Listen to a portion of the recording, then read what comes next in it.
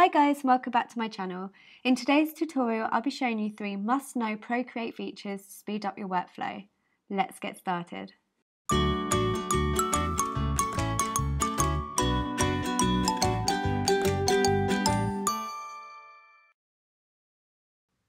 So I just wanted to show you a new feature that's just come out with the iOS 11 update. This is now Procreate 4 and it's kind of like a split screen. So if you swipe up with your finger, you can see all of these icons. If you hold and drag the file, you can click it into place and it almost becomes an extension of Procreate.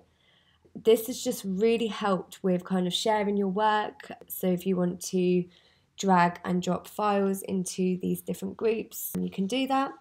And you can also move various stacks, so stacks and groups also into files, which is really cool, and it saves a lot of time because the old version of Procreate didn't have this, so you having to save everything manually.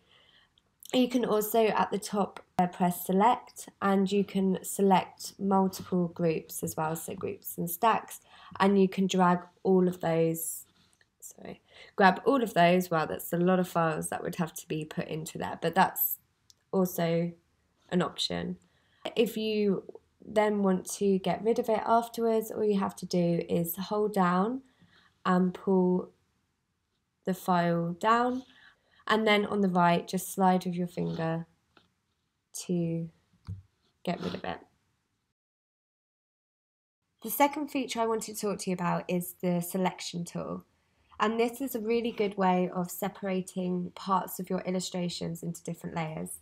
If you can see in the top left corner, the freehand selection tool here, and you have at the bottom you have automatic and freehand.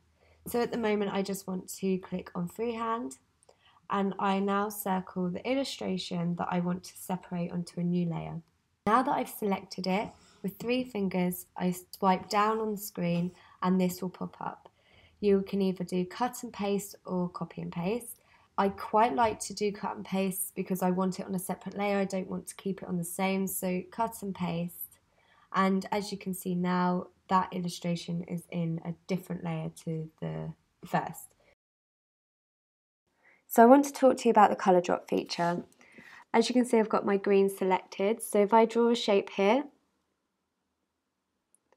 and say if I wanted to maybe draw a pink shape here, and I make sure that my line work is complete, there's no breaks, because obviously when I drop the colour I don't want it to leak everywhere. So I just drag the pink over, and as you can see there's a bar at the top and it says colour drop threshold. So if I want to put it down quite low, I'll show you, if I zoom in, the line work is quite bad because it hasn't filled the whole shape properly. If I go back and drop again, I'll put the threshold to about 97.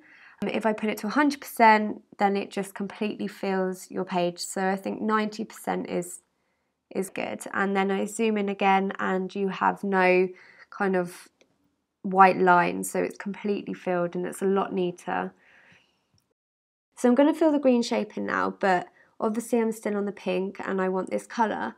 You can obviously hold your finger down and colour pick the colour that way, but there's actually a shortcut. If you hold down on the colour in the top corner, it actually turns to the colour you were previously using. So if I hold that down again, it will turn to the pink, hold it down again and turn to the green. And it's a really good way of, if you're using 2 or 3 colours in your work, it just really speeds things up. So then I can just drag and drop and making sure that the threshold's about 90%. I hope you've enjoyed this video. If you have, then be sure to subscribe to my channel where I'll be posting more illustration tips every week. Thanks for watching. Bye!